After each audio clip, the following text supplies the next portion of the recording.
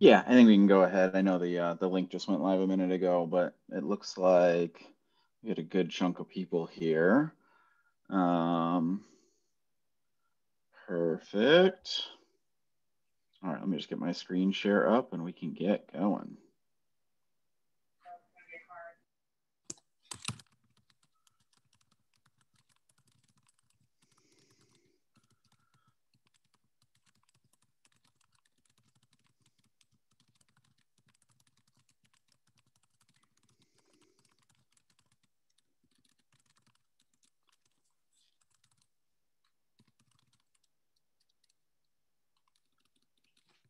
All right, perfect. We can go ahead and get started.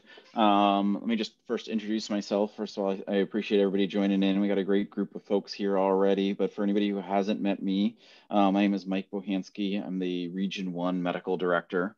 We have run now 3 of these sessions. This is our 4th one. And this is put together by Maine EMS and the Medical Directors and Practice Board to highlight all the information we know and have available to us on the vaccine. We've done this as a town hall style so that we can try to get you as much information as we know, show you the science that we have available to us, but primarily leave this as an opportunity to try and answer any questions.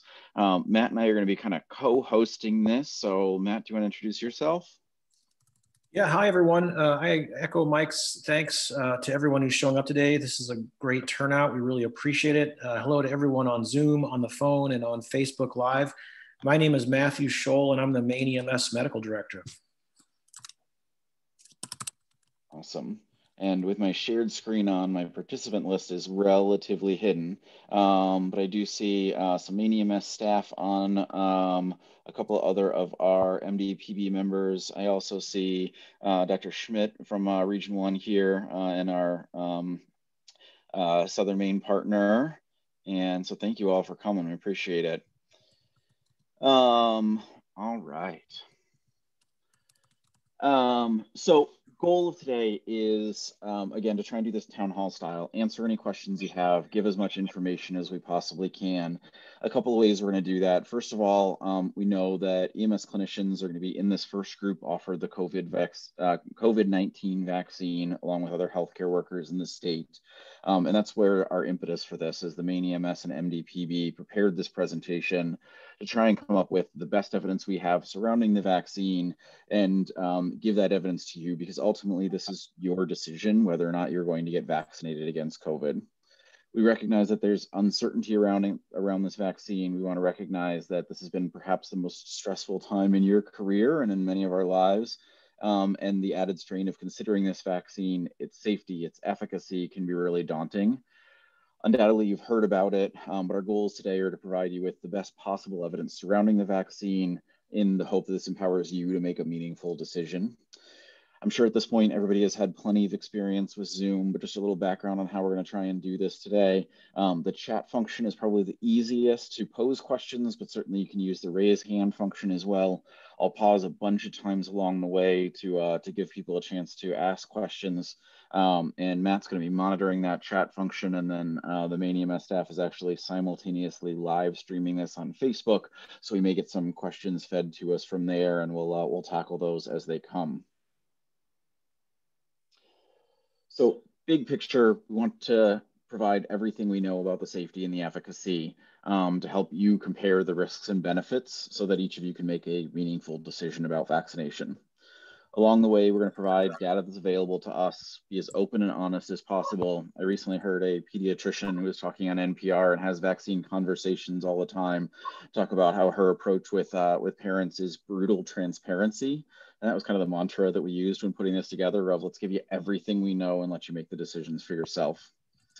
Certainly the slides are going to act as kind of our first part of the presentation, but the big goal here is to prompt questions, ask questions, answer questions.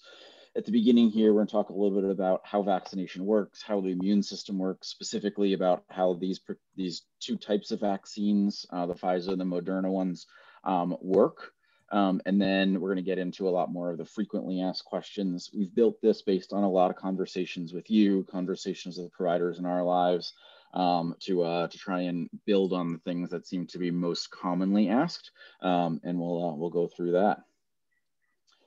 Certainly the deadly impact of this disease can't be overstated. We've seen over 300,000 American deaths, which is more Americans than died in World War II.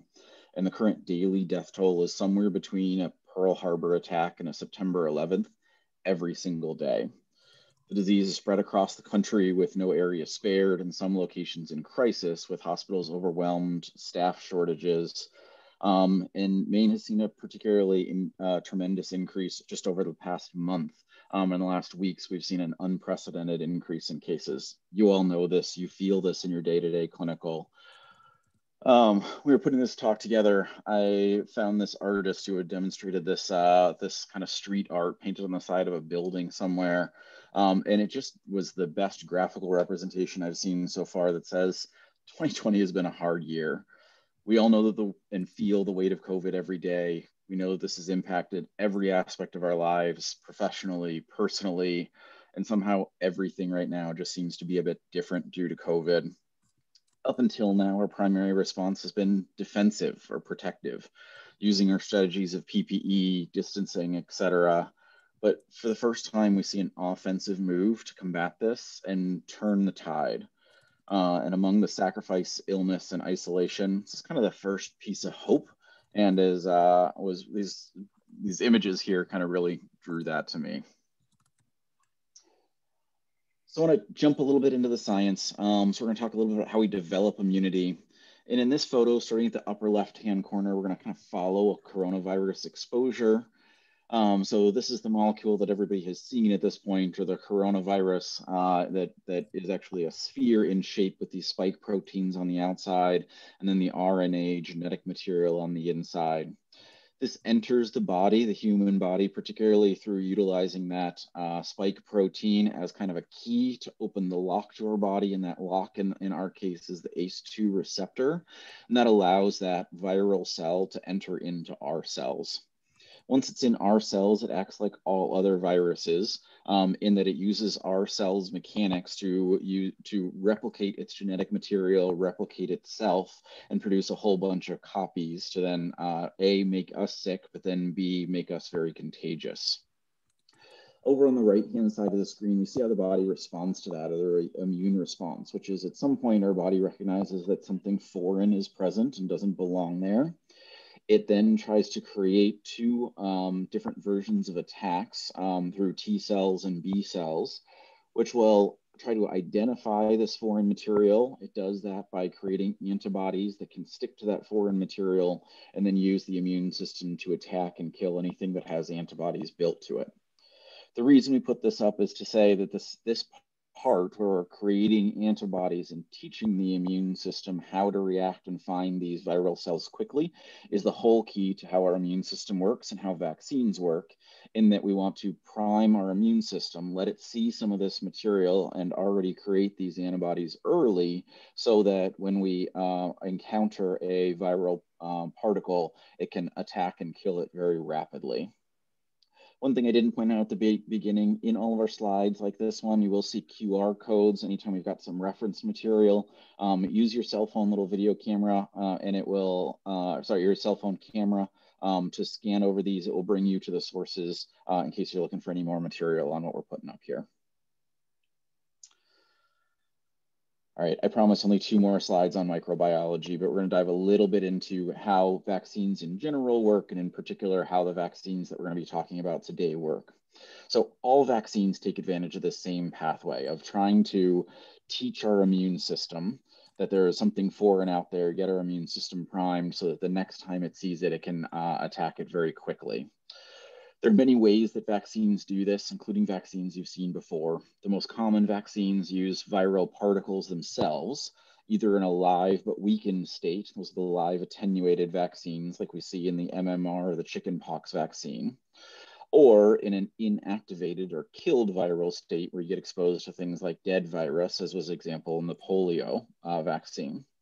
The other really common pathway we see in vaccines we use every day is subunits, which is either taking one of these viral particles and putting it through kind of a metaphorical blender and exposing only 2 pieces of the virus, or by actually creating and forming some of these pieces, some of these proteins artificially, and exposing our body to it that way so our body can learn it and create those antibodies and immune response. The newer vaccine technology today that we're going to talk about is primarily the mRNA vaccine, but I'm also just going to quickly mention the viral vector vaccine because these function the same way, which is rather than using whole viruses, whether weakened or killed, or using pieces of viruses, these use a small piece of genetic material that forms these pieces of viruses or the proteins, and then introduces that genetic material into our body. The reason that's particularly important is that this genetic material, by being introduced to our body, uses our cells' own structures to create the proteins so that our body can identify those really quickly and early. The reason we've heard about these so much recently is the actual research and then manufacturing behind creating these small pieces of genetic material is much faster than we get with any of the versions of live attenuated, inactivated, or subunits of viruses. So the reason that the first ones that we've seen go through the emergency use authorization and now manufacturing and dispensing are these mRNA vaccines is because of the speed with which this technology allows us to do that. Viral vector vaccines use that same type of technology, but they put it into a virus that doesn't make us sick, expose us to a virus that doesn't make us sick, but still has that same genetic material and is still going to use our internal cellular structures to try and create some of these foreign proteins. I've got one more picture to show you what this looks like, and then I promise we're going to stop with the microbio. But the two vaccines that are available today against coronavirus create this immune reaction by introducing this single piece of messenger RNA or mRNA that's enveloped by your cell, which then transiently builds one single viral protein named the spike protein. Visually, what that looks like is this little piece of genetic material that's surrounded by what is called a lipid nanoparticle. This is a little bit of fat encasing that helps to keep that mRNA stable, because mRNA on its own is not very stable, doesn't last very long, but that also helps it to enter into our cells. Once that's entered into the cytoplasm of our cell, ribosomes, a natural structure within our cell, pick up that mRNA and use that mRNA as the code to create a protein and create that spike protein. That spike protein then either gets released from the cell out into the cytoplasm or gets displayed on the cell itself. And this is what our immune system identifies as abnormal and starts building that immune reaction to. A couple of things that you'll note here is it never enters into the nucleus. None of this genetic material goes into our own nucleus. It all stays into the cytoplasm of the cell or released out into the serum. So that I specifically bring up because a lot of people ask what the long-term or lasting effects of this technology may be. And we suspect that the answer is none. We know that these mRNA molecules have a very short life in our body. They don't stick around very long. It's going to go through this pathway of creating some of these proteins for a day or two, and then it is going to be completely gone and again, not change our genetic material or the genetic makeup of our cells. Okay, so that brings me to this, which is what is actually in these vaccines. So there is messenger RNA, or the genetic material that's been created to get the spike protein formed. There's that lipid nanoparticle, which creates or envelops that mRNA to help it get into our cells. And then some buffers. And those buffers are things that are actually in the liquid, helping to stabilize these nanoproteins, as well as make sure that they are body compatible. So things like sucrose and potassium products that help make sure that our body is able to envelop and accept these lipid nanoparticles. A couple of things that are not in this, and this will answer some of our FAQs really early. Again, there's no live or attenuated virus. There's no DNA in this or anything that's going to ever enter our nucleus. There's no preservatives, no human cells, and no animal cells. So that's a lot, and that is kind of the important background that we wanted to jump into how our body works, how it creates immunity, and then specifically the technology of these vaccines, because the fact that this technology is the first time any of us have received an mRNA vaccine has brought an awful lot of questions. And so we want to spend a little time going through that cell bio, microbio, but we're going to pause there for a minute and see what questions we've got about that process or what we have so far. Mike, while folks are typing in their questions, we've gotten a few other questions that it's a great time to pause and address right now. Thanks to Chief O'Brien, who wrote, my code officer, health officer has been receiving calls from citizens to sign up for the vaccinations. They say they have been told to call the local health officer to schedule. I'm not sure this is correct, and as a result, we're looking for direction on what to tell them. For folks on Facebook who were calling in, I wrote back to the chief that at this time, the federal and state CDC is recommending that individuals in what's being called Tier 1A be the first to receive the vaccine. So that Tier 1A includes healthcare providers on the front lines of the pandemic, as well as individuals living in long-term care facilities and those caring for them in those facilities. And then those are the first priority of folks who are being asked to receive these first vaccines. As we get through the vaccine distribution plan, which I have included in the chat for folks who are on Zoom, Maine EMS will work very closely with services who are vaccine distributors in an effort to alert them when to start prioritizing the other tiers. So Tier 1B, Tier 2, and Tier 3 are the other tiers out there. So again, thank you for that question, Chief. And the short answer is that the Maine EMS will be working with folks to alert us all of when the time is to turn our attention to the other tiers. There's a private question that came to me saying, who arranges for EMS individuals to get the vaccine? And the answer to that is we do. And it's all described in the vaccination plan that I included in the chat. But in brief, Maine EMS has been working with a select number of services in every county to find services willing to help ensure the vaccination of all EMS clinicians and public safety providers in our first group of individuals. And the scheduling is going through those services. And it looks like we have one more question from Ruth Wall, who asks, isn't Pfizer in the first category with Moderna using mRNA? And Ruth, you're exactly right. Both Pfizer and Moderna are, their technology is mRNA-based technology. Pfizer was the organization whose EUA was approved 2 weeks ago for the UK. And I guess it was officially a week ago Friday, it was approved in the FDA. And then Moderna's EUA was approved by the FDA this past Friday. Thanks for that question, Ruth. Those are both mRNA vaccines. Oh, and for folks on Zoom who are interested in seeing more information about the buffers, the lipid nanoparticles, and the vaccine ingredients themselves, we've put in the FDA's fact sheets for both the Pfizer and Moderna vaccines in the chat function for you. William H. asks, my question concerns the risk of antibody-dependent enhancement. Not certain, William, that I understand what you mean by antibody-dependent enhancement. If you want to give us a little follow-up statement in there, that'd be great.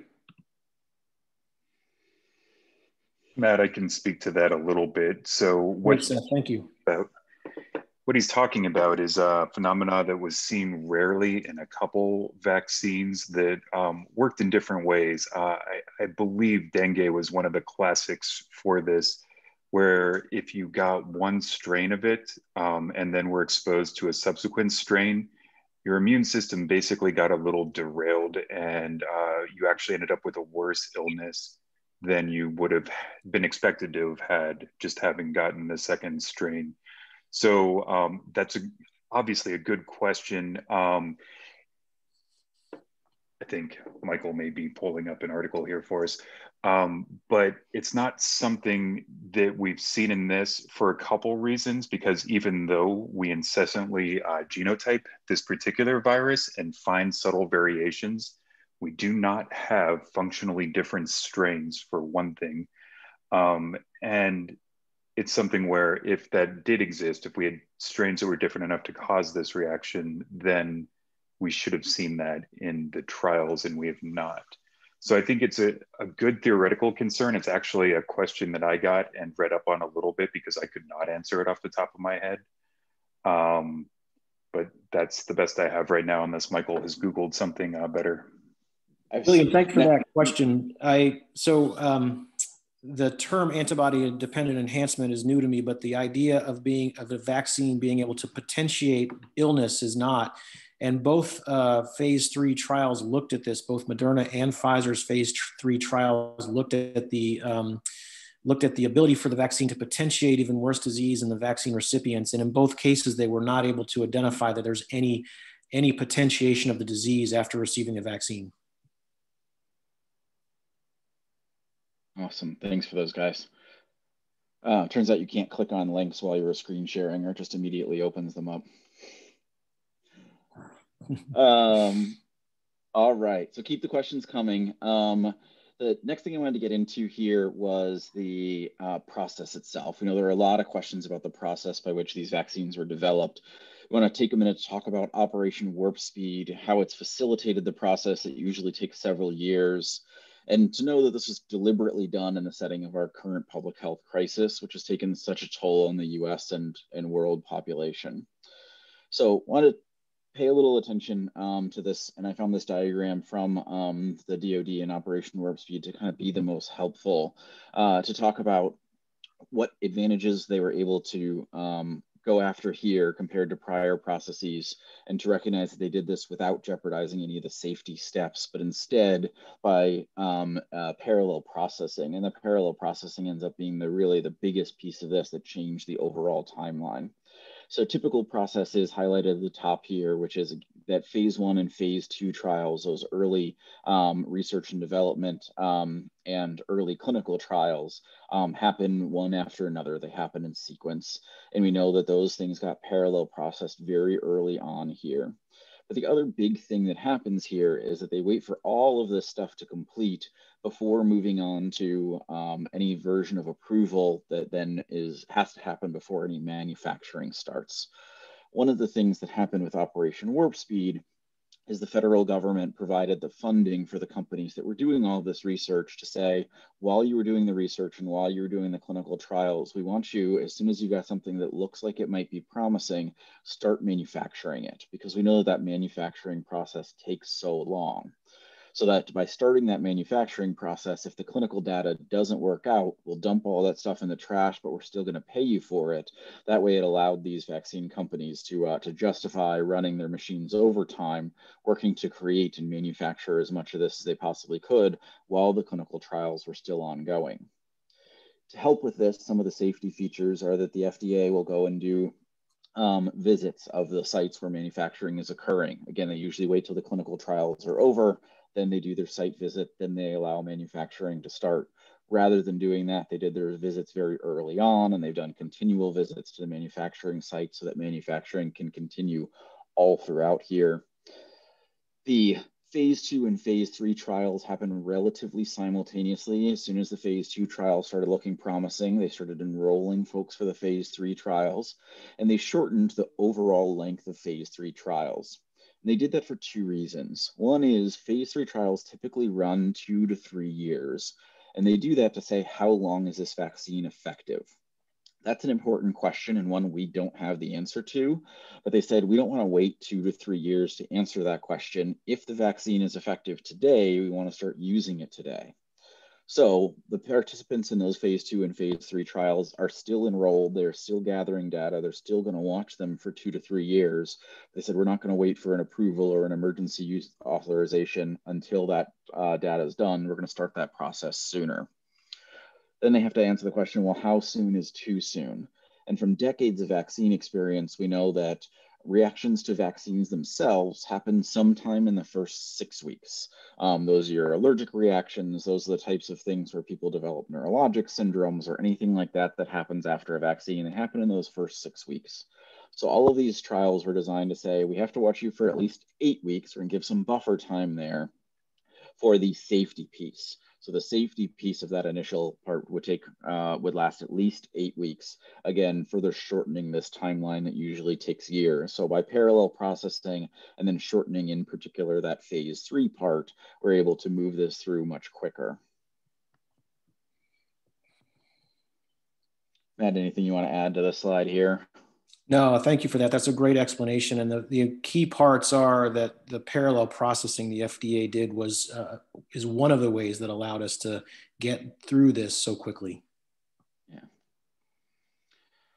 Awesome. So I know people have a ton of questions about process, and hopefully that answered a lot of them, but I want to take this as a chance to answer other ones.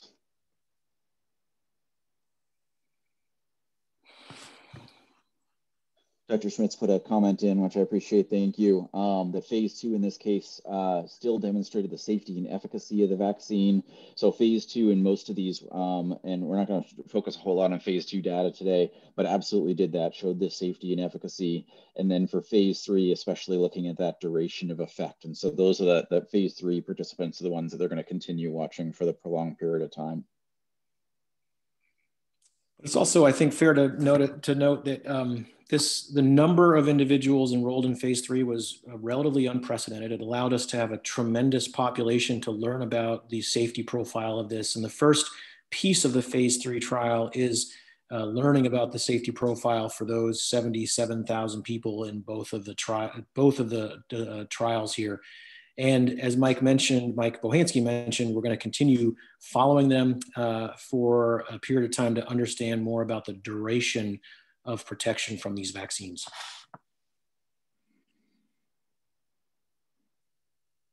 Awesome. Any other questions about process, about Operation Warp Speed? I know Matt and I and several of our colleagues have talked about how we were very glad that this moved quickly and efficiently. I do have a little bit of disdain for the name and that it makes it automatically sound like it's too fast. But that slide before and the descriptions of how this process worked really helped for me to answer why it was that so much effort was put behind efficiency, making this process happen without cutting any of the safety steps.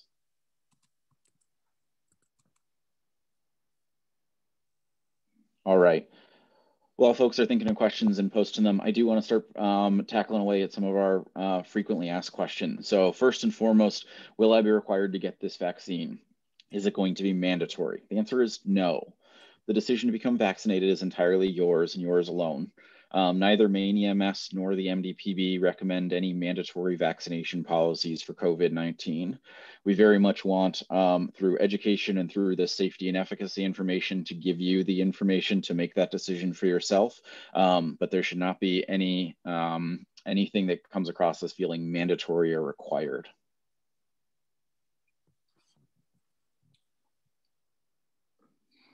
One of the things we have noticed, though, is that collectively, you as a community have really exemplified in our state, in your communities, and in our nation, the sense of service. And you have been some of the first to stand up at our nation's greatest hours of need. That has been inspiring, certainly to the MDPB, but also to your own communities in our state and the nation as a whole. What we recognize is the decision to become vaccinated affects you and you first and foremost, that this is a very, very personal decision. We also recognize, though, with the advent of a vaccination program, we have our first opportunity to take an offensive stance against this vaccine. Think of the vaccine like a fire raging across the country right now. By vaccinating, we start to diminish the fuel of that fire to some extent. And at some point, with enough individuals vaccinated, we really have the opportunity to quell the transmission of this disease. I think it's fair to say that the MDPB has been inspired by your example. And on the next slide, you'll see a number of MDPB members who have been vaccinated through their positions as emergency physicians across the country. And we're excited to exemplify for you their trust in this vaccine.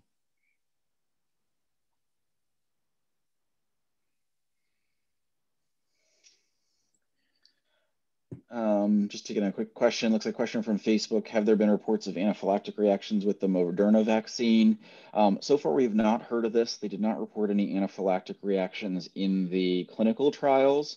Now, that said, there were not any anaphylactic reactions in the clinical trial of Pfizer either, but we have seen a couple of rare cases that have happened since then. And we're going to talk a little more about some allergies in an upcoming slide. But no, so far, we have not heard about any allergic or anaphylactic reactions to that Moderna vaccine. Great question. All right, our next FAQ is it possible that I will contract SARS-CoV-2 from the vaccine? The answer here is no. None of the current or planned vaccines, the Moderna or the Pfizer, contain any live virus, so therefore will not infect you with a live virus, SARS-CoV-2 or coronavirus. The current vaccines only include the instructions, that mRNA material for your cells to manufacture that spike protein. And the spike protein is that coronavirus's key that it uses to enter your cells. So by producing and expressing this protein, your body becomes trained to respond to this protein if it's ever reintroduced to your body. But because of that, you're never exposed to the entire virus or anything that could make you sick or contagious.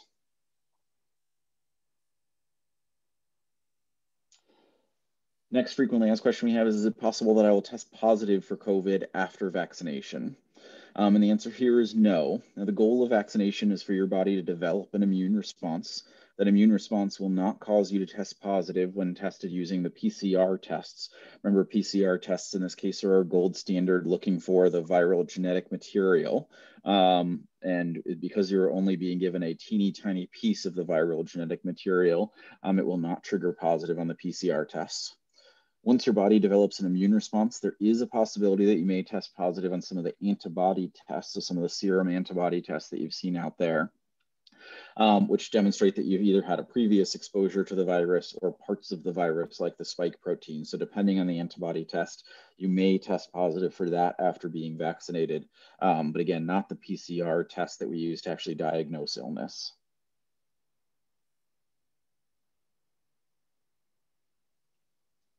Next common question we started to get from folks is, I already had COVID. Should I get vaccinated? We continue to learn a lot more about the coronavirus, but one really interesting feature is it appears to dampen the immune response, and this prevents some long-term immunity. While there's certainly transient protection after becoming infected, it appears to wane after a matter of months. So particularly in healthcare providers, these are the ones that were tested early on, somewhere between 60 and 90 days after COVID illness, the antibody numbers start to wane. And we use that to say that the immune response is actually waning. In both vaccine studies, there are participants who were seropositive for COVID, meaning that they had antibodies, they'd been exposed to the virus before, who were reinfected during the study period. Both vaccines are protective, meaning that the subject who were seropositive and in the placebo group had higher rates of reinfection than those subjects in the vaccine group. We say all that to say, yes, even if you have had COVID, you either diagnosed based on a PCR test, that you tested positive on an antibody test, saying at some point your body was exposed to this.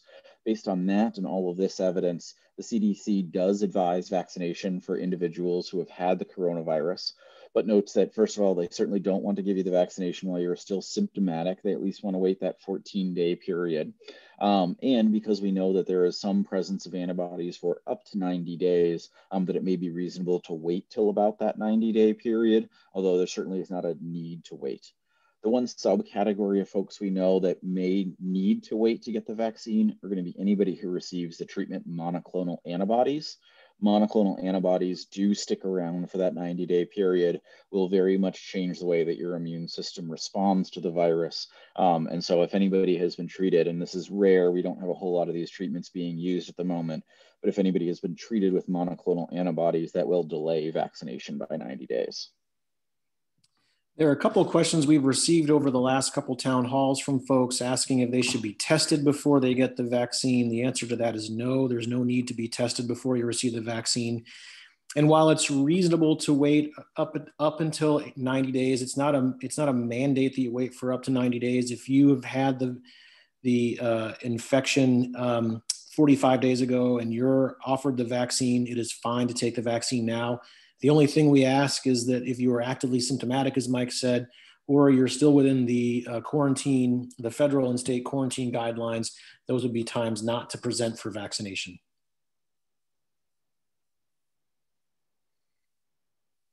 Awesome. This is probably honestly the most frequently asked question that I've fielded so far, which is what's going to happen with masking after vaccination? So some have asked specifically, can we decrease our level of PPE and stop public masking once we're vaccinated? The answer here is no. Even though we will learn later that these vaccines are tremendously effective, they're not 100% effective. So continued PPE and public masking is going to remain essential for our comprehensive safety.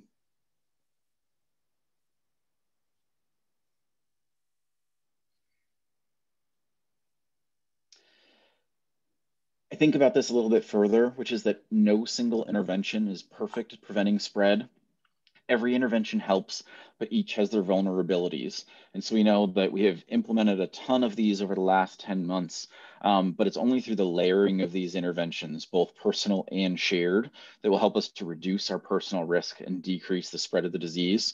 The vaccine itself adds a final layer that we haven't had for the last 10 months, but it itself is not perfect, and neither are any of these other interventions perfect in preventing the spread. But by using all of them and adding additional layers, we hopefully protect ourselves and our community as much as possible.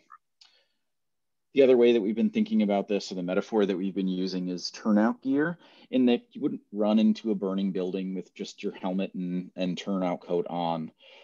And honestly, depending on PPE supplies, we've been at various states of a defensive posture. We've been somewhere between wearing all of our turnout gear or most of our turnout gear for our patient interactions, protecting ourselves as much as possible, but knowing that sometimes we didn't have all of the equipment available to us to do that safely. But just like turnout gear, this has entirely been a defensive posture. We've been putting ourselves in a place to try and stay safe in the burning building or amongst the flames, but haven't had anything to combat that. So just like tools, hoses, water, and foam, this vaccine is our first tool to actually fight the virus in an offensive posture, something that allows us to fight back and actively defend ourselves and our community.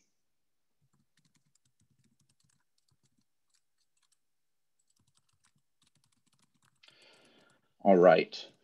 Next question we've been getting a lot is, can I still infect others after you've been vaccinated? And this is one of the questions that continue to be actively studied. And the answer here is that we don't presently know if vaccinated individuals can transmit the disease as asymptomatic carriers. This is one more reason why our continued PPE, universal masking, and protective postures are going to remain vital for our personal protection, our patient protection, and protection of our community and those that we love.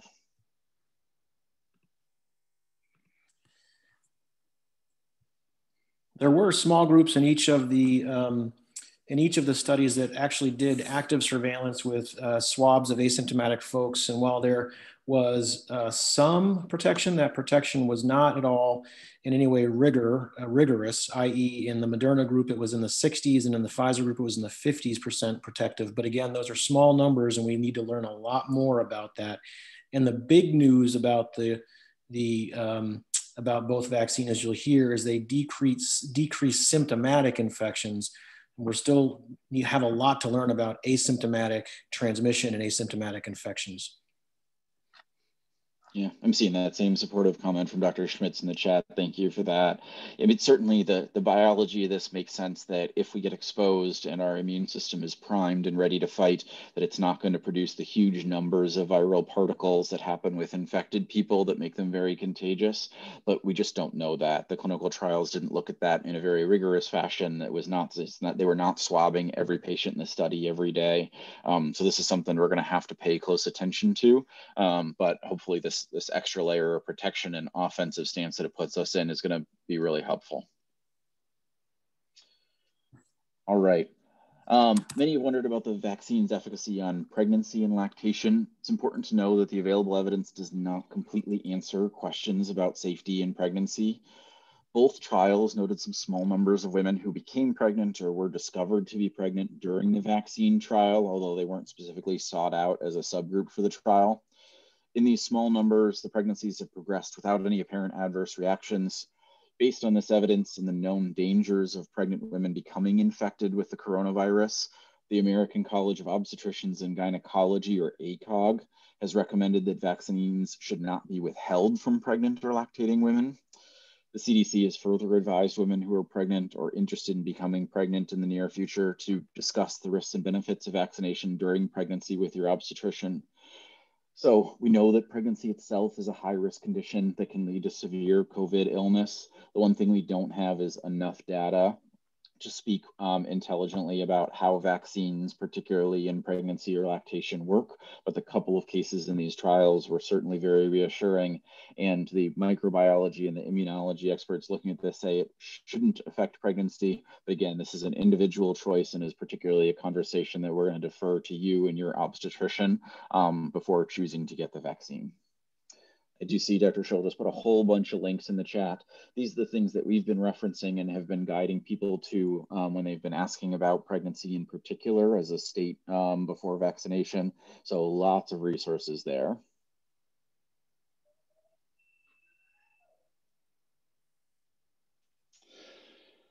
Next big question is, can I defer vaccination? Will I be able to get the vaccine later? Of course, the decision to vaccination is yours and yours alone. So yes, you can defer. The decision of when to get vaccinated is yours as well. That said, you're being prioritized based on your profession right now. It's uncertain what the future supplies of vaccine will look like and if that priority will remain in the future. So we just don't know exactly what's going to come available. We do know that supplies are very low, that if you choose to defer at the moment, that vaccine is going to go to somebody else, and that all of our manufacturers are increasing supply as fast as they possibly can. We just don't know what our supplies or what our access to these doses is going to look like in the short or medium term after this initial wave comes through that are delegated for EMS providers.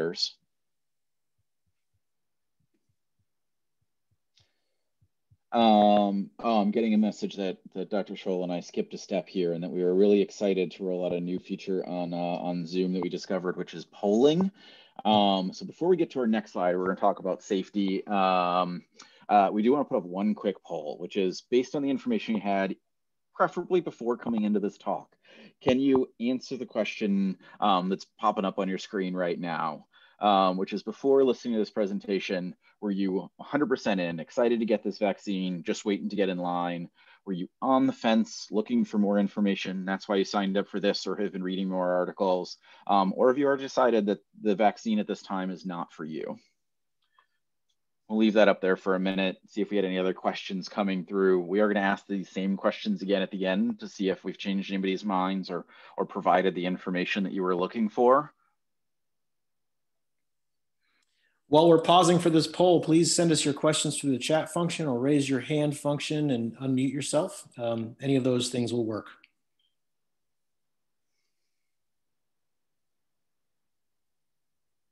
We'll give this a couple more seconds and get through the minute mark, and then we'll close down the poll. If you'd like to participate, you should see the poll on your screen right now. I think it's all you got to do is click click next to the statement that most appropriately designates how you feel.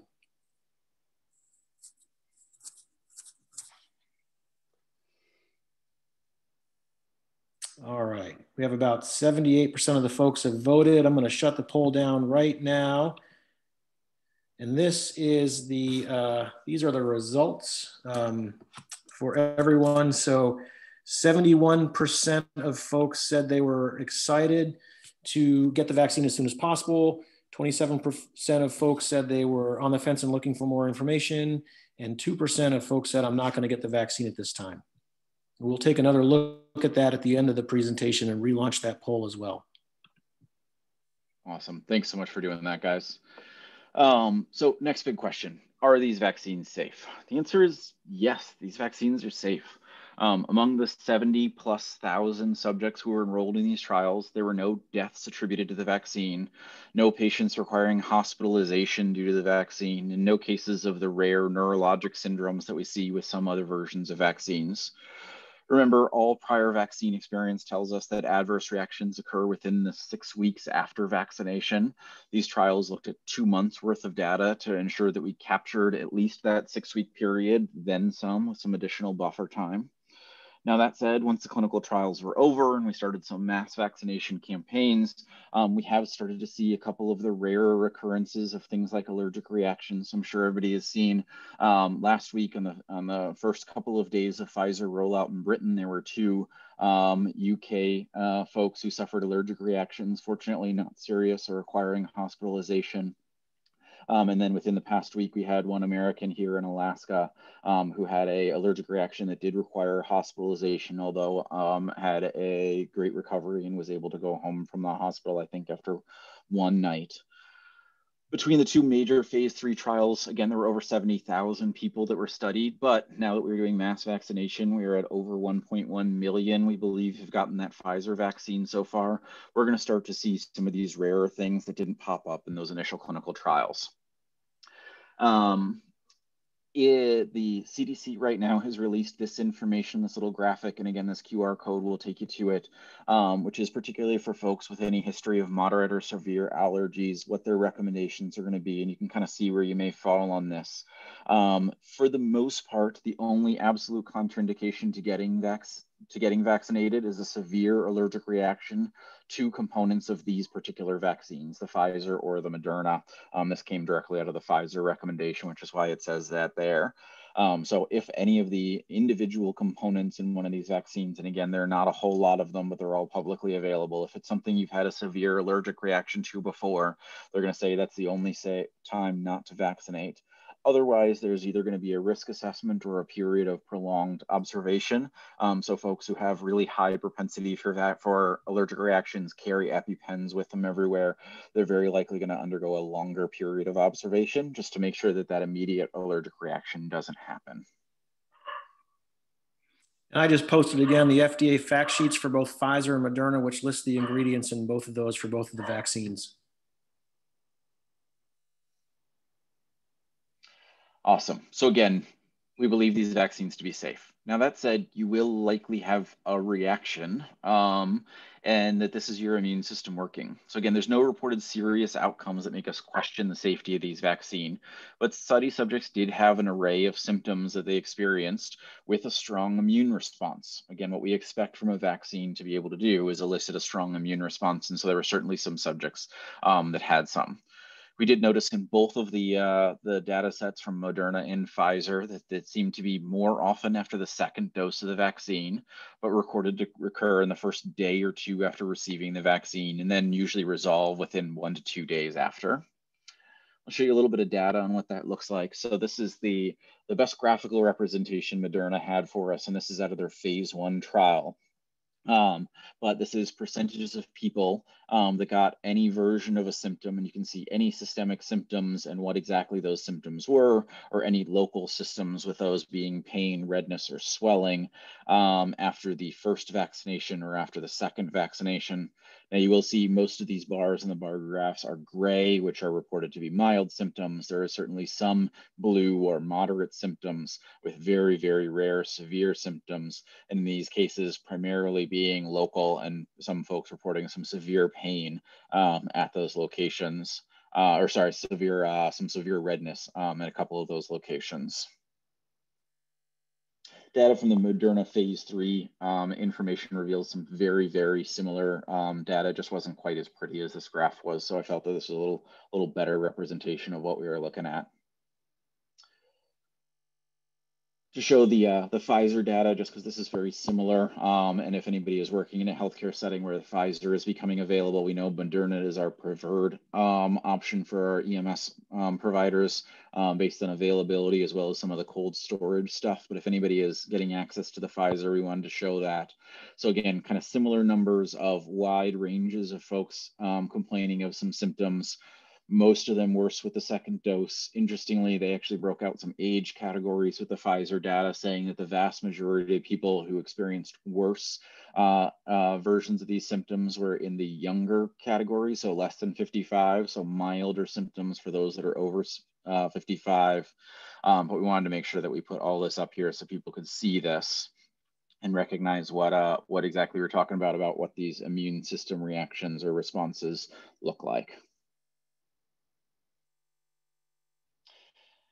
Awesome. I'm seeing a question from Facebook Live. You have a link to the paper for the phase 3 trials for Moderna and vaccine. Great. Awesome.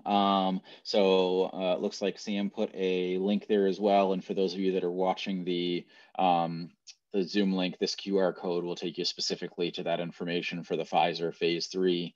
This will take you specifically to this paper, which is the Moderna phase 1, just so you can find exactly where these graphics came from. Awesome, thank you.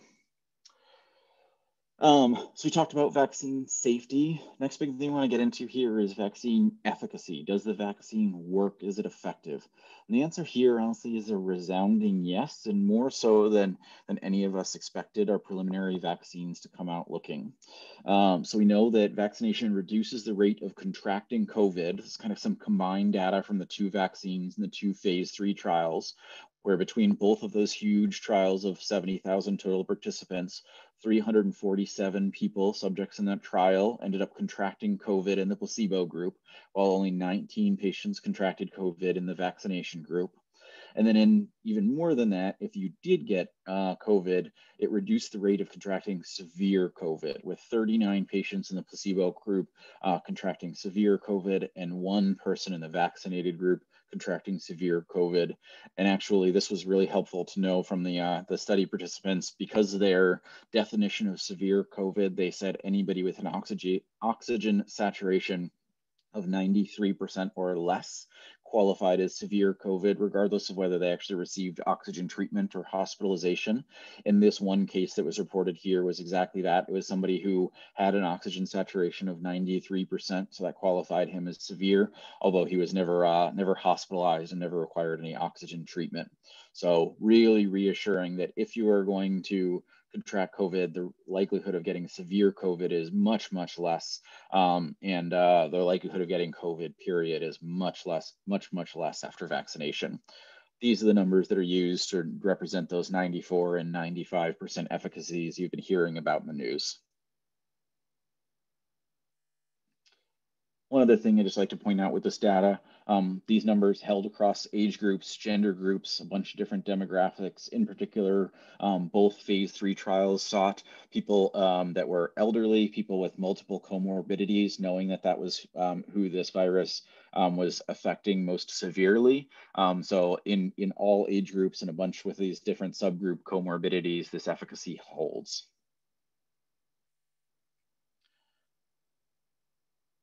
These are the graphs to tell us how many subjects in the trials contracted COVID over time.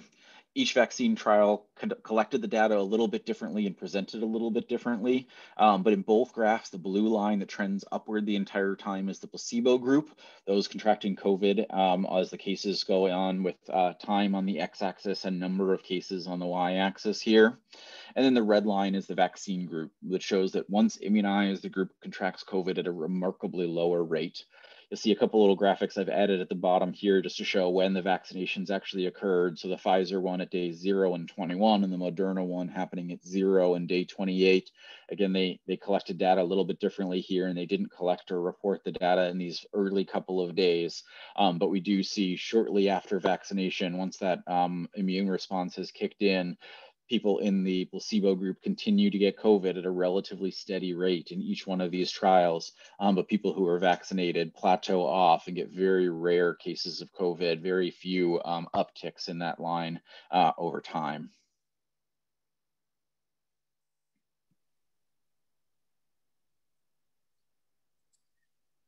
Awesome. So we've presented a lot of information. We've talked about the microbiology.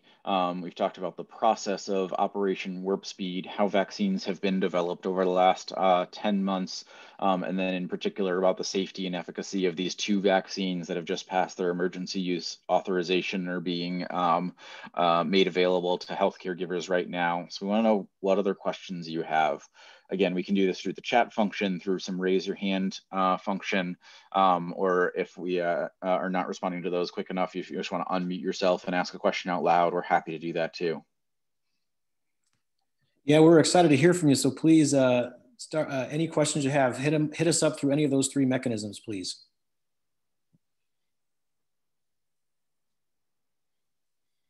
There's 55 of you out there. I'm sure we didn't answer all of your questions so far.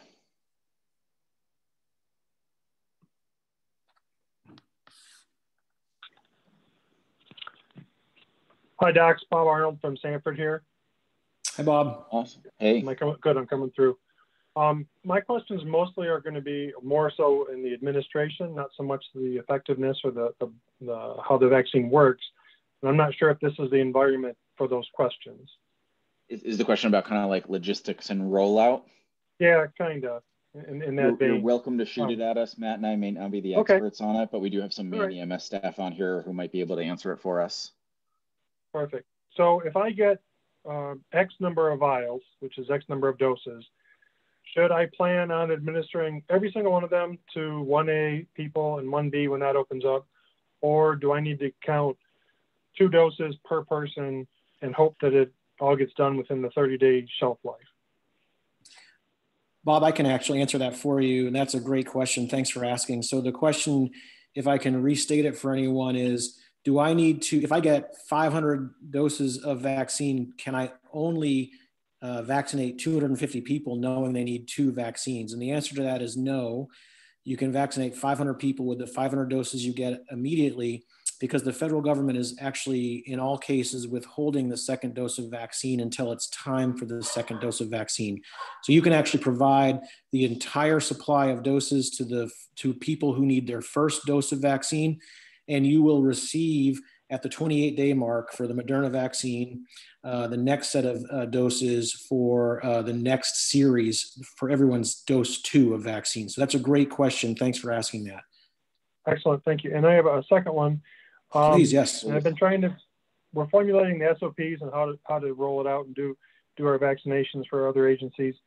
And one of the questions that we've come up with, and I don't have an answer yet, is the open vials at the end of the day, if there is such a thing. And zero waste, that's my goal, 0 waste.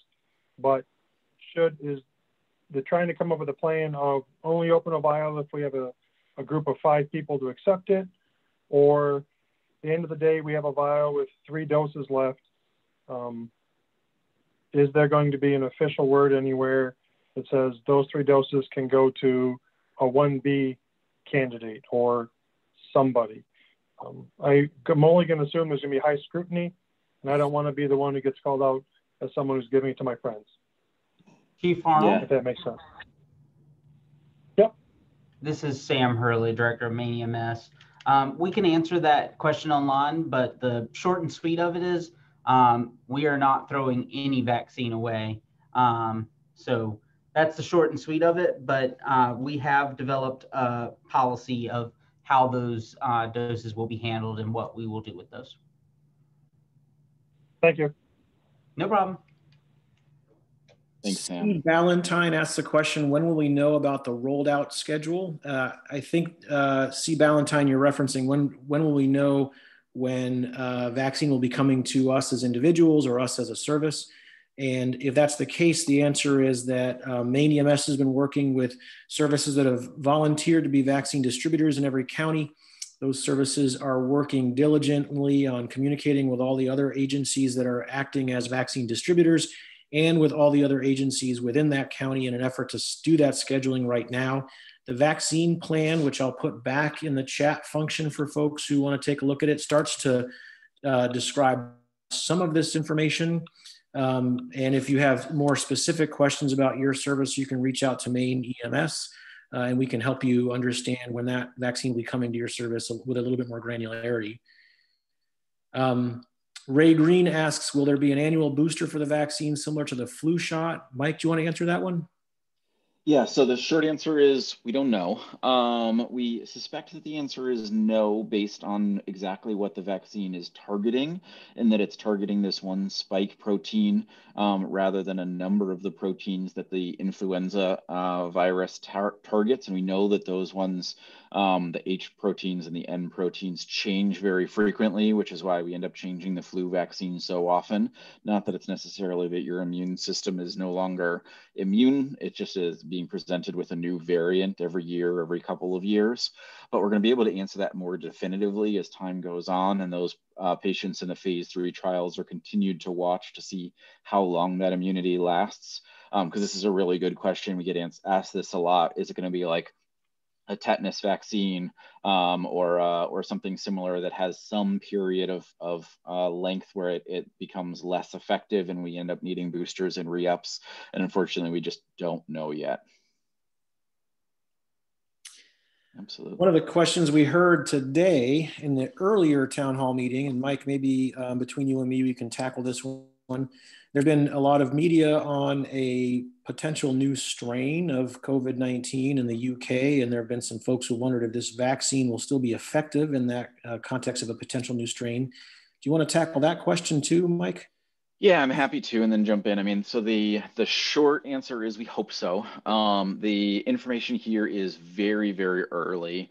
The state of the science that we have right now is moving at an unbelievable pace in that they are able to constantly sequence the genome of this virus over and over and over again. And that's been happening since January when we got the first complete sequence, but they've been running this essentially constantly since then.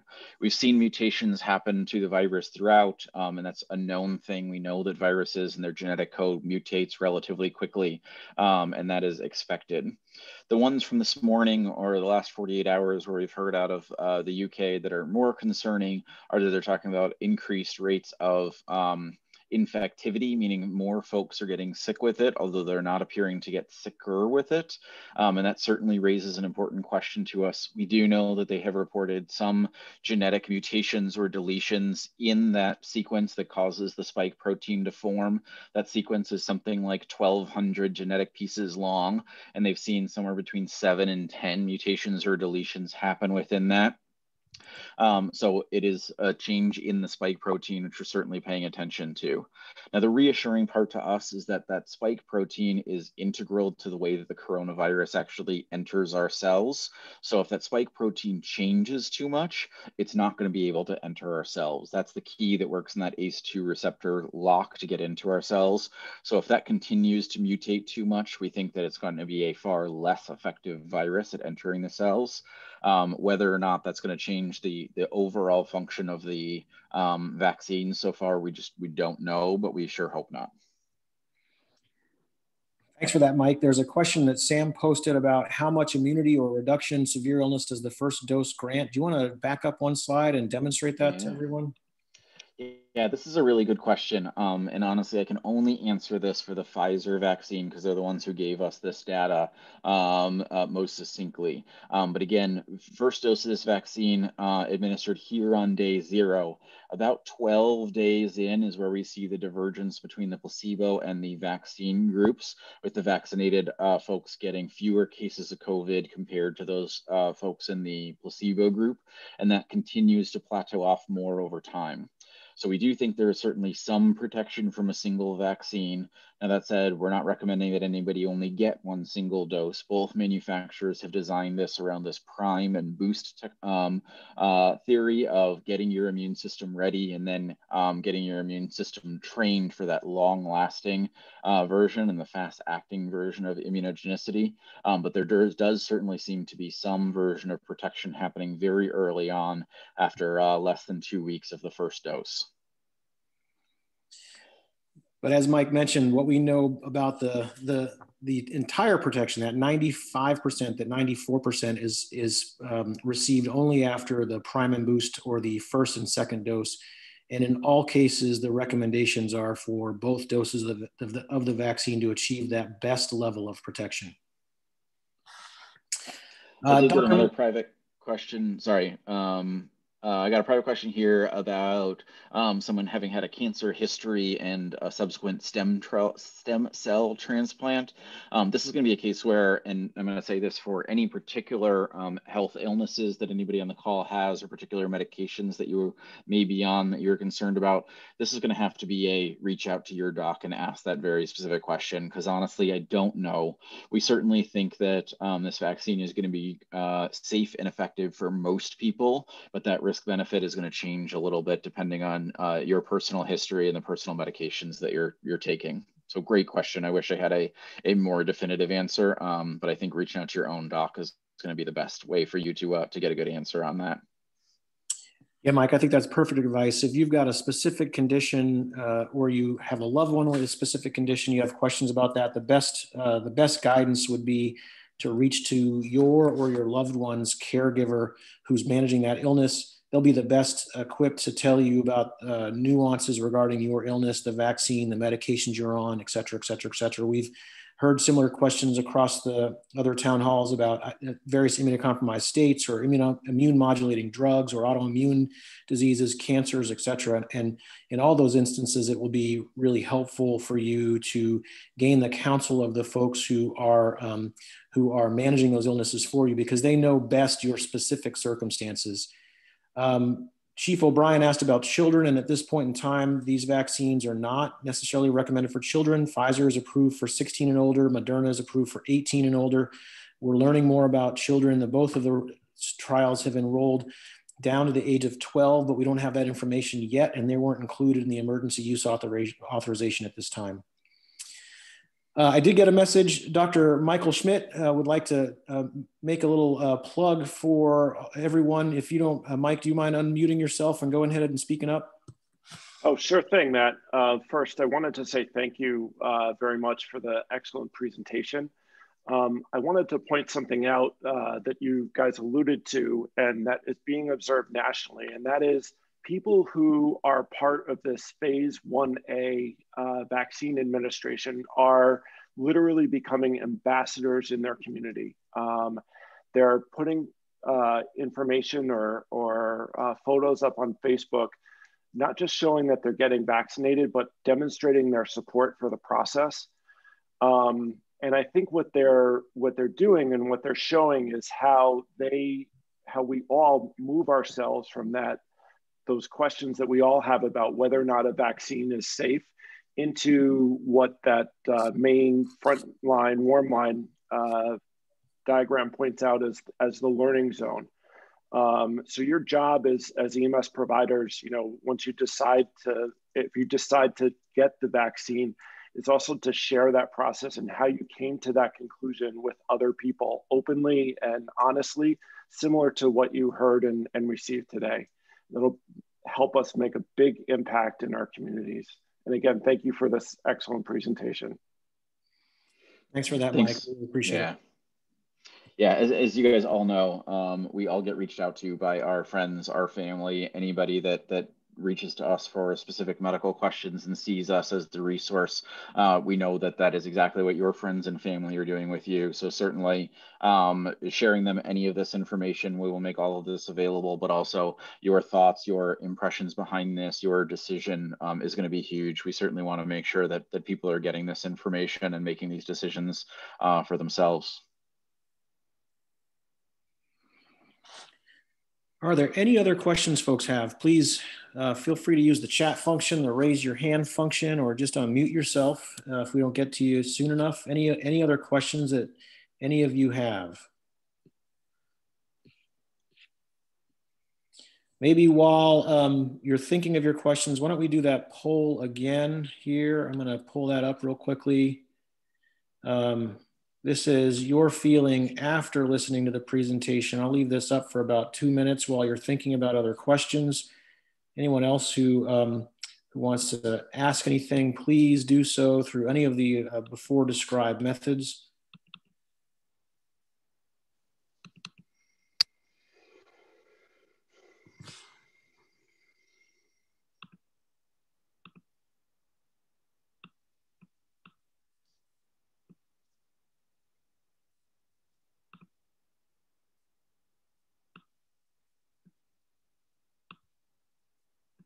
Any questions for us at all?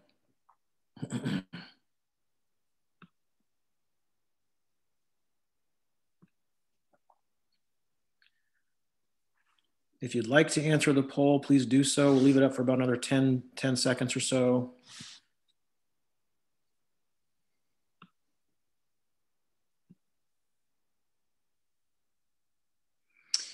So just to remind everyone, earlier on about 41 people responded, 71% said that they were excited to get the vaccine as soon as possible, 27% said they were on the fence and looking for more information, and 2% said they weren't going to get the vaccine at this time. I'm going to end this poll right now with 35 people responding. And in this instance, it looks like 94% said they were excited to get the vaccine. 3% said they're still on the fence, and 3% still said they're still confident there, and they think still not confident and think they're going to wait. These are the shared results for everyone who's interested. And while you're looking at that, convinced some people, or sorry, Matt, go ahead. Or some folks left, yeah. Yeah, exactly. We're scared away anybody that was on the fence. But if there are questions, please send them to us. I see Mark just put something in, a variety of resources, including vaccine resources, and then the same general reference and talking points document is in there as well. Thanks for putting that in there, Mark. Thanks for your comment. We appreciate it. We appreciate it. Folks sticking around and listening to this with us.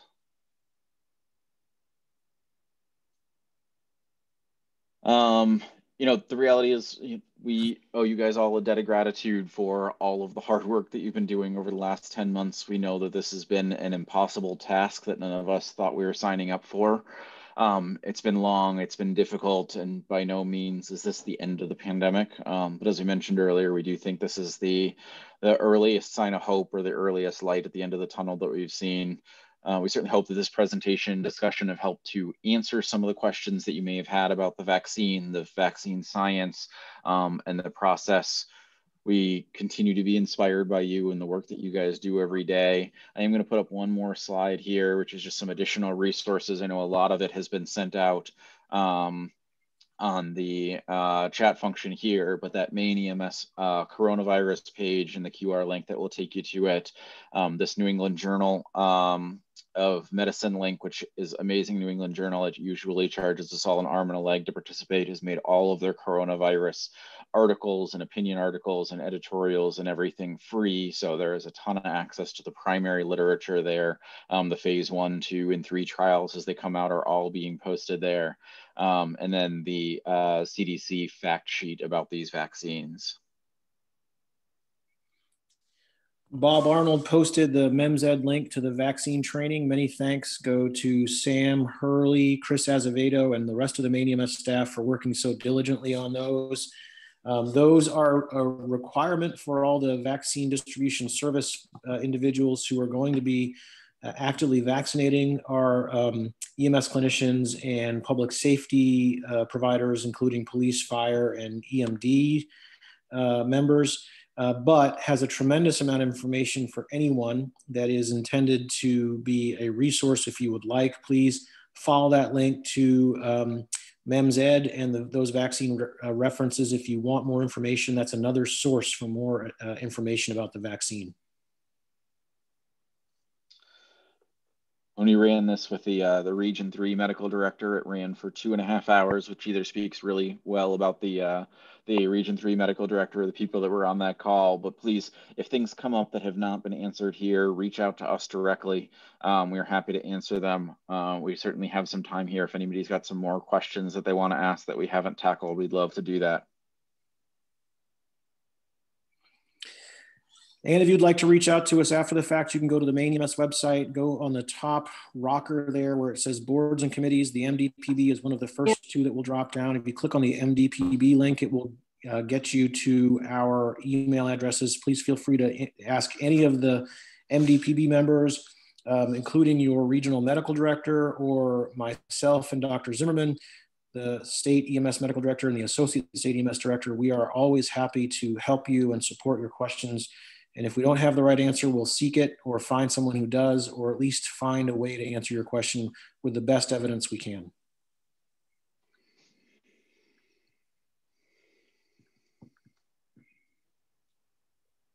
Any other questions folks have, please let us know. We're excited.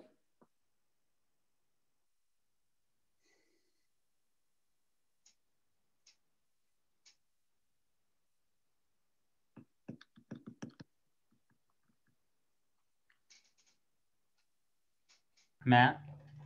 Yes, Sam. One thing to note, I would like to just say thank you for everyone who joined today's town hall and who have joined other town halls that we have offered. We really do appreciate your attention and appreciate your willingness to spend some time with us as we review these materials, so people can make informed and educated decisions about whether or not they would like to receive the COVID-19 vaccine. That said, please note that this training will be made available on the Maine EMS YouTube channel. You can find a link to our YouTube channel at the bottom of our webpage, maine.gov/EMS. You can find our YouTube channel there. As soon as this is transcribed, because we're a government entity, we have to have it transcribed before we put it on YouTube. So once it's transcribed, we will be uploading it. It usually takes a couple of hours. So may not be this evening, it may be first thing tomorrow, but it will be uploaded. Additionally, we have created the course, which I know links have been placed in the chat.